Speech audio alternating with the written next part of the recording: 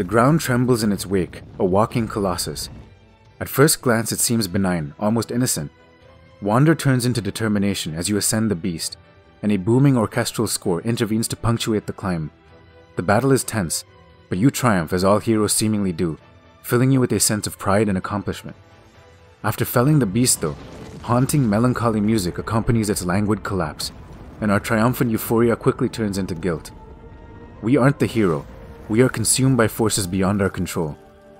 This metaphor rapidly turns literal, when what remains of this behemoth rushes into us, and you're whisked away to repeat this heinous act once again. This now famous loop in Shadow of the Colossus is memorable for many reasons, but chief amongst them is the emotional journey it carries you through. Awe, fear, challenge, triumph, euphoria, guilt, and isolation are all tacitly if not explicitly explored by the game, and it does this by focusing on design subtleties very few games do. Fumito Ueda famously uses a design philosophy called design by subtraction, where any element not integral to the core theme of a game is removed. Mechanics, music, framing techniques, and visual effects all play a part in rendering this landscape, but when we view the experience from the mind of the player, these contrivances wash away to reveal the emotional core at the heart of the experience. Emotions are not self-evidently where you might start from as a designer, with mechanics being the most prominent lens for design. However, many of the greatest moments from gaming's collective unconscious are mediated by emotions. Whether it be when we lost a certain character in Final Fantasy VII, or when those zombified dogs jumped at us in the original Resident Evil. Our priorities for design, though, seem to be changing. In his book, The Art of Game Design, Jesse Schell's first lens of design is the lens of emotion, which he argues is necessary to craft memorable experiences. In any case, the reason for our strange priorities might stem from the fact that our medium has historically been a technology and play-oriented one first, giving it a limited repertoire of emotions. This is clearly evidenced by how we delineate our genres, first-person shooters, real-time strategy, and puzzle games amongst them, most of which are drawn in mechanical lines. Compare this to a medium like cinema, which classifies its experiences in accordance with the core emotions they convey. This doesn't mean emotions have been entirely neglected by designers, it's just that the focus has been around those that are native to our medium. In his talk at GDC on the design of Journey, Jenova Chen outlines how we need to branch out from the emotions of joy, fun, triumph, and empowerment if we want to explore more nuanced ideas in games.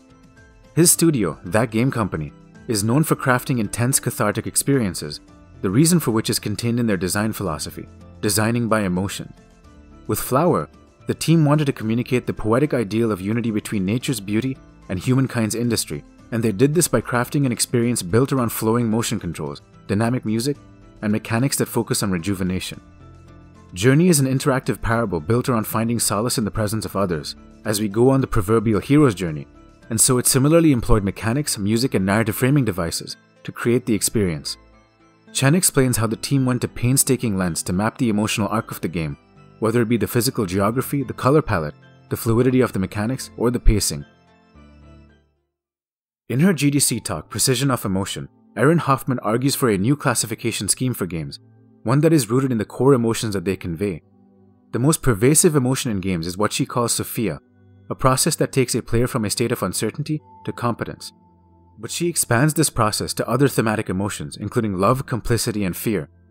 A game like Papers, Please uses guilt, dissonance, and moral dumbfounding to get players to wallow in indecision, and it does this with its mechanics and narrative. Another popular framework comes from Nicole Lazzaro and her 4 Keys of Fun framework. In it, she outlines how there is such a thing as hard fun, easy fun, people fun, and serious fun, which games can invoke in different measure. Either way, both express more nuanced ways of understanding, classifying, and designing games, empowering us with a richer set of tools. However, if we push deeper into the realm of psychology, we find different ways emotions can express themselves, which has some interesting implications for game design. In his book, The Archeology of Mind, Jaak Paanksepp argues that we have discrete emotional circuitry that activates based on evolutionary triggers, and contrary to our propensity to separate reason from feelings, emotions are an integral part of our capacity to think. Furthermore, these emotions express themselves in very predictable ways, allowing us to design scenarios that invoke them. For example, to activate fear, we need to make people feel weak, disempowered, and plagued with uncertainty, and so limiting players' resources, using reduced lighting, obscuring objects, and making it hard to attack enemies are potent mechanical ways of eliciting fear. Horror games like Resident Evil and Outlast do an exceptional job at this, making players feel peril at the sight of foes. A complementary but contrasting view to this comes from a theory called the two-factor theory of emotion, which suggests that emotions are actually not generative, but labels for a generalized activation of tension. Any stimulus can be labeled with a different emotion based on the context.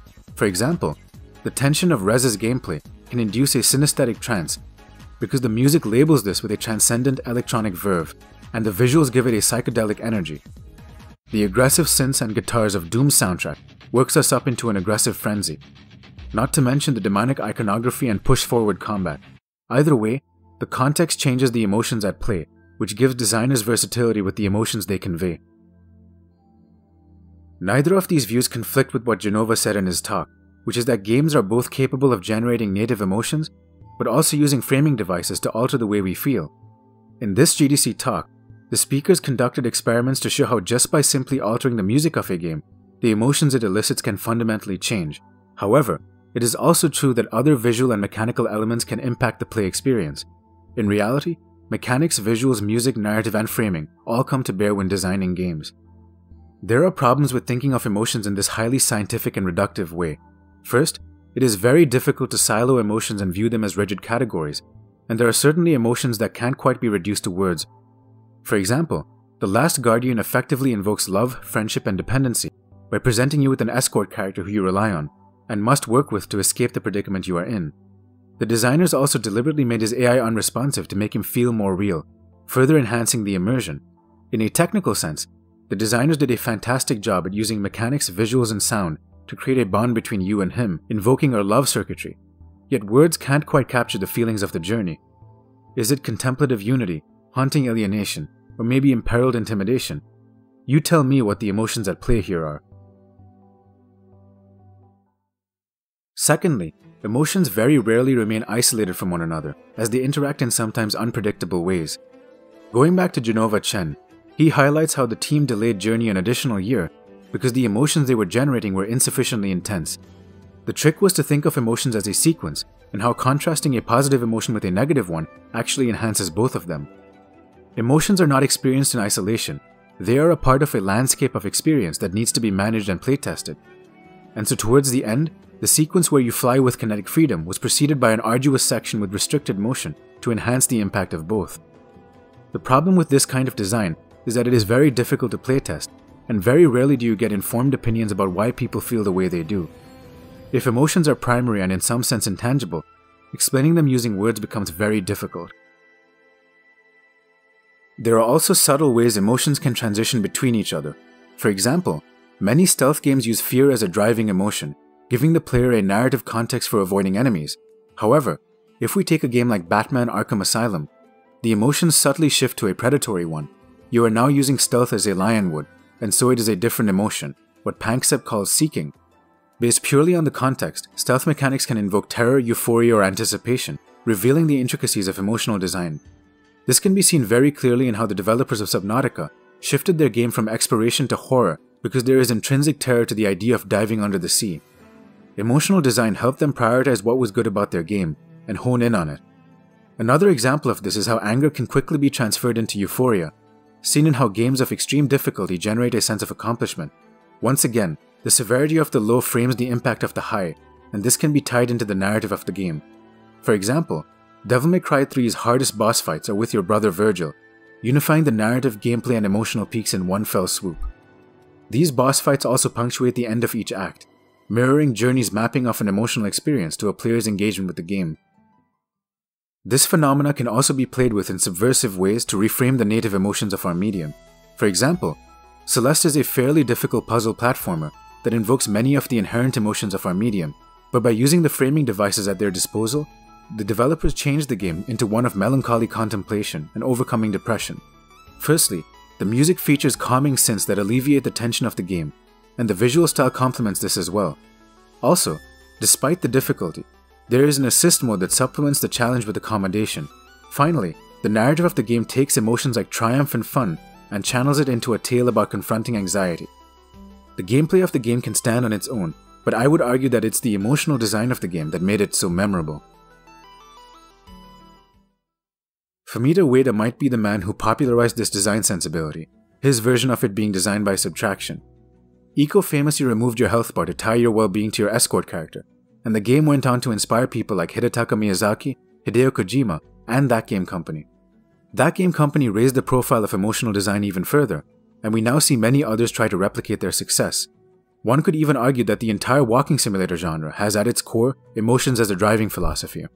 Dear Esther, one of the first of these types of games, has a very different emotional palette, including rumination, contemplation, existential reflection, and regret. Gone Home, a game where you play a woman who has returned home to find it abandoned, creates an emotional resonance that is informed by the environment. The designers try to invoke nostalgia and more relatable forms of fear through the mundane environment of a conventional home, and they did this with great success. Again, the emotional arc of the game is difficult to put into words, but it drives much of the experience. Another emotion we can identify here is curiosity, what Brian Upton called interpretive play, and this serves as the governing emotion of games like Limbo, Inside, and even Dark Souls. In any case, many of these emotionally driven experiences are finding a hard time with our propensity for mechanical classification, which is why we are stuck with walking simulator and 2D platformer for experiences as nuanced as Gone Home and Inside. Understanding the emotional subtext of games is important not just from a design perspective, but also giving room for different experiences to be appreciated for what they are. Emotional design requires we take a new phenomenological perspective when it comes to crafting games. In other words, we have to see the games through the experience of the player. Again, Jenova Chen suggests this is hard because we cannot experience things for the first time ourselves. Emotions are mediated by novelty and, more notoriously, subjectivity. A game like the Stanley Parable gets us to contemplate on purpose and free will, but the framing of its environment is enhanced if the player understands the subtext of workplace monotony. God of War's father-son tale is relatable to all, but takes a more pronounced role in the lives of people who have gone through fatherhood themselves. The problem becomes even more pronounced when we think of designing emotions for social experiences, as we now have multiple perspectives to worry about.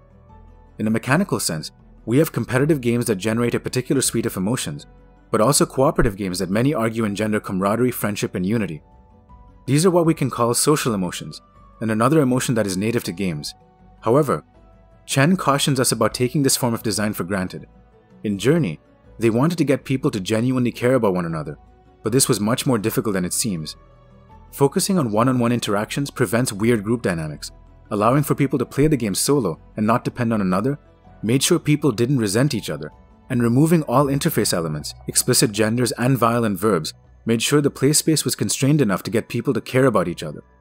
Furthermore, the isolated context and mechanics where your abilities improved in the presence of others all reinforced the core theme of the game, that of unity and togetherness. Descending for the first time into Blighttown is as oppressive as it is difficult. You can hardly see anything, there are enemies that can poison you, and you make your way down perilous walkways with no end in sight.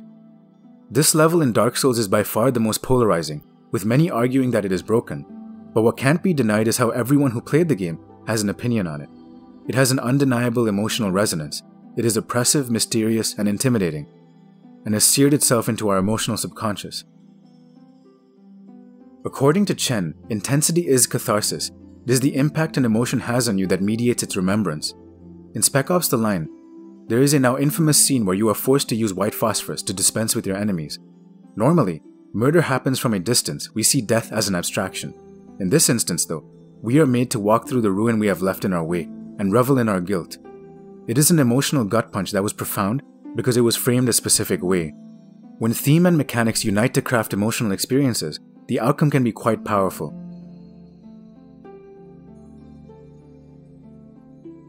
In some sense, futility is built into video games. It is another native emotion of our medium. We stave off death as much as we can, but we all inevitably die. However, the beautiful thing about games is that we can respawn. We can live our redemption just by pressing a button. In the Tetris Effect, the developers took these emotions of futility and triumph and grafted it onto a visual interface that fills us with a new emotion, hope. We are playing a version of Tetris that has been fused with the aesthetics of Res and the themes of Journey, as we live out humanity's creative arc in mechanical form. When Giant Sparrow went about designing What Remains of Edith Finch, they sought to bridge the divide between the happy and the melancholy, the comedic and the tragic. Motivated by the core emotions of awe, wonder, and transcendence, the developers crafted interactive vignettes that spoke to the nature of death in powerful ways. The most impactful of these scenarios, at least according to me, has some fascinating things to say about games in general. You are in a cannery, chopping fish. It's mundane drudgery. Maybe it's abject boredom, maybe it's psychosis. One world has you mechanized to the point of non-existence. The other transports you to a fantastical realm where you are the hero. Our attention is divided, even though our preferences are not. There is a bleeding effect. Fiction is turning into reality, and reality into fiction. Call us Plato, call us Hegel, but we are trapped by our own mind, as our heroic exploits turn from the isometric into first person. And then, we're dead. But then again, were we ever really alive? This one scene manages to map the emotional experience of our interaction with the medium itself, as we are torn between realities. As the designers explained in their GDC talk, game players will happily march towards their own death if you command them to do so, and so we did. The scene manages to map emotions as complex as alienation, escapism, adventure, futility, free will, submission, and hope by leveraging the tools of interactive design we all have at our disposal. This is the strength of emotional design in video games, not just to enhance what we are already good at, or to explore new concepts, but to peer into what it means to be human. At the end of his talk, Jenova Chen shared a letter from a fan, a 15-year-old girl who recently lost her dad. In the letter, she recalls how playing Journey with him stayed with her well after he died. I think Chen's concluding sentiments here perfectly capture what words hardly do justice to, just like emotions themselves. I want to thank you for the game that changed my life, the game whose beauty brings tears to my eyes. Journey is quite possible the best game I've ever played. I continue to play it and always remembering what joys it brought and the joy it continues to bring. I'm Sophia, I'm 15, and your game changed my life for better. And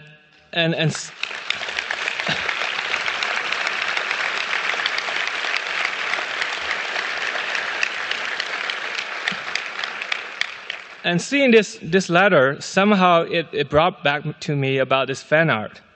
I think, it is what life is about. We are only here for such a short amount of time.